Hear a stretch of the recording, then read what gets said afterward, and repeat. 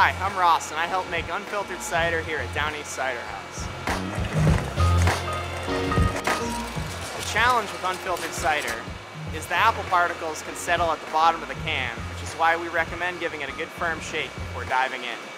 But how the hell do I shake up a can of cider? Ask no one, ever. So without further ado, here's some good ways to shake up a can of Downeast. First, we have the reach around.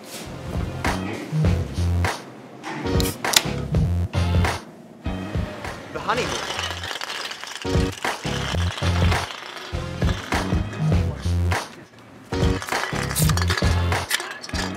The double team.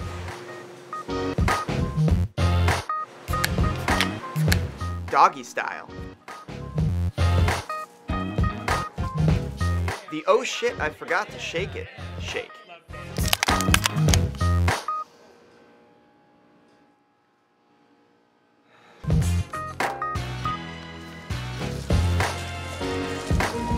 The jogger.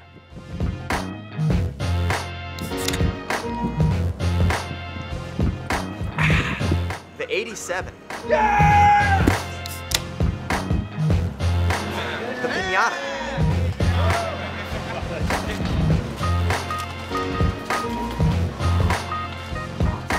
The Jack and Jill.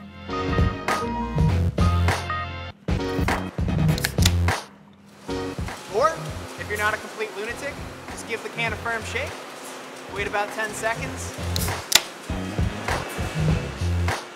and enjoy.